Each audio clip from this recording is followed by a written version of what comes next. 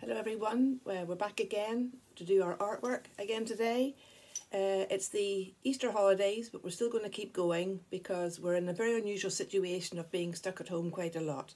So I'm going to show you how to do something today that will help you do your artwork and how to keep it safe. I'm going to show you how to make some little books. So the first thing is you can get some white paper like this from your computer paper, fold it in half, a little coloured card on it, and then you can sew the spine to keep it together, and I'll show you that in a moment. This is one that I made of little ripped papers like this, a little book of help, and I have written all my ideas of how you could help somebody in that. I could have put pictures in that too. I've got another little book here with a whole variety of types of basic white paper. So I've got music there, old instructions, I've got napkin, I've got kitchen roll. So this little book can be sewn together as well. We sew it down the spine like this, and I'll show you that in a moment too. I've got a little book here that I made a long time ago. You can buy these books for a couple of pounds in the supermarket. You don't have to go to the specialist art shops. And they're just basically white paper, and then you can put all your various things in the book. It can be writing, it can be pictures, colouring, drawings, whatever you like. There's another one of these little £2 books. As you can see, it's just got plain white paper, and I have just drawn on it and written on it to make a little book like that. You could make a little journal of this time that we're having at the moment. But basically, I have tried to collect all different kinds of paper from my home that I get through the post, or old scrap paper, or packaging and magazines. This is from the Southwark magazine they give every month. So if I'm collecting those, I can finish off with quite a nice little example of a book. So to put this little book together, I'll show you, and this is an example. I put my paper in, I've got it folded, and if I was at school, I'd use the long arm stapler to put a couple of staples in there, but I haven't got a long arm stapler at home. So I'm going to use needle and thread. So I have thread this fairly large needle, and my thread is double, and I've got a knot at the end. So I pick up my little book, and I want my stitching to go on the fold here, and that it comes out on the spine of the book to make it nice, accurate sewing. Give myself about 1.5 centimetres through to the middle of the book again, through to the spine of the book like that, leaving spaces. I'll put one more in here, pull it through, and then I double back on myself and go the other way. So I go back in this stitching here that I've made like this, and then another one on the spine.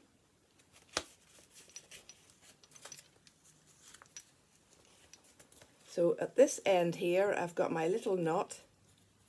I can pull that out, and then I can tie those off like that. So I'll just leave that for now. Trim my thread, and that just keeps the book together so that the little pages can be used to write on, draw on, stick things on, whatever you like. Try and make every page a bit different than the last one. I've got another little book here that I made to show you.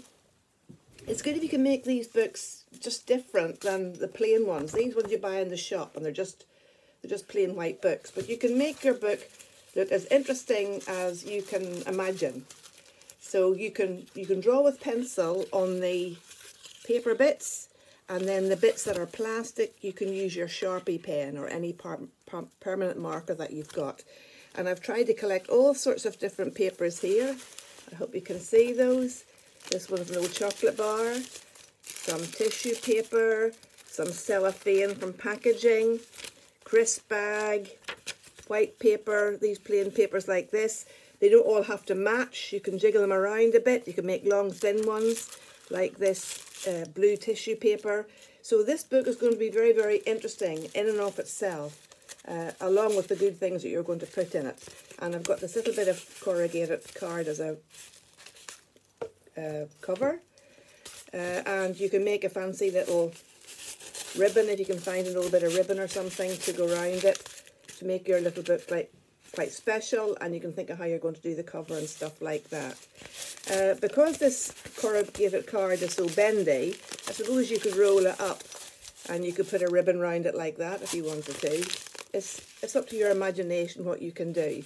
So I'm going to just show you how to make one of these very quickly. I've got my piece of magazine. I've tried to choose bits of magazine that have a lot of whiteness about them. I can draw over this text very, very easily. Got a long thin one here. I've got a piece of white napkin. You could choose another colour napkin. I've got some kitchen roll here which has got quite a nice surface on it. Let's get some colours. I've got some blue here, some scrap paper. Put it on the pile here. You can see what I'm doing here, just making a little pile like that. And I've got some, I think I'm going to use this orange as a kind of a cover, so I'll save that for the cover. And basically what you do, you make your little pile like this. I'm going to fold it in half. It doesn't have to be symmetrical at all. So that's basically my book, and I want a cover for it. It's good if the cover can be a little bit more sturdy. So I'm going to fold that in half. And then I'm going to fold it in half again to make my cover. And then the bulk of my little book, find the middle bit here, is going to go in like this. And you'll see most of it goes in. Some of it's a bit long. You can keep it like that, or you could trim it down, or you can trim it flush to the sides, whatever you think you want it to look like. And your little book will be ready for you to draw in, stick your pictures in, whatever you want to do. The book here is almost finished. I trimmed off some of the edge here. I didn't do them all the same, they are in different levels. You can also make the edges of your pages a different shape. So you can use your scissors, you can round some of the pages off, make zigzags, whatever you like. And so there's that little book ready for me to use. Another little book that you could perhaps do at home. I've got 3 sheets of brown and the cover is going to be green. So if I fold that in 2, as accurately as I can, and it almost fits the regular staple, but it's not quite small enough. So I'm going to cut up here about 1 centimetre off the edge here with my scissors as straight as I can, and I can make myself a little long book like that if you fancy that, or I can make a little super small book. I can cut this in half and I've got a very tiny little book, and my regular stapler will fit on there, and 1 little staple will probably be enough. And I've made myself a little book for the day. Maybe I'm going to stick in some leaves from the park in there, do some drawings of leaves from the park. That colour scheme might look quite nice for that. I'm going to make myself a book now with a piece of A4 paper.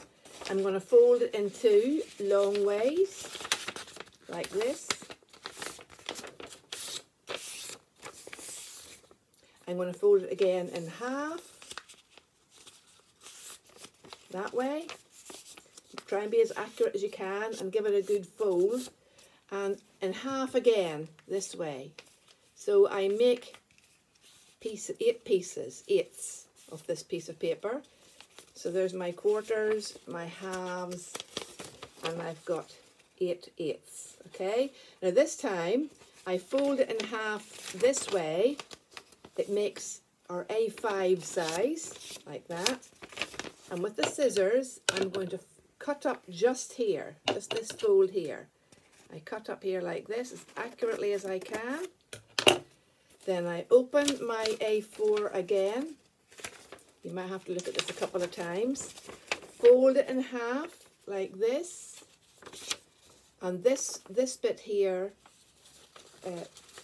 telescopes in on itself like a little decoration, and then you fold them down and fold down this one on the top, and you've got a very nice little book with lots of double side pages in it, which is quite nice. You could make a little story of that, stick things in it, do some little drawings for yourself.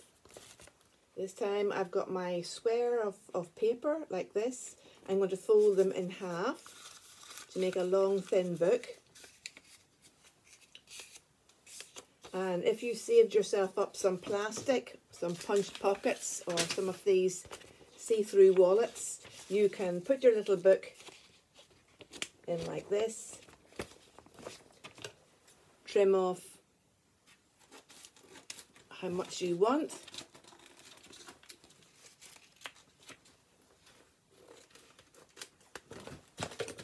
and you've got a nice little book there with a plastic cover. You won't be able to staple it if it's this size. You'll have to sew this one using the technique that I showed you earlier. Okay, what about a funky book? I've got some pink and red clashing colours here on the paper. Put them on top of each other, and I'm going to have a orangey kind of cover. Put it on top like this, and I'm going to fold this book as a triangle. If your paper is square, then it works out quite easy.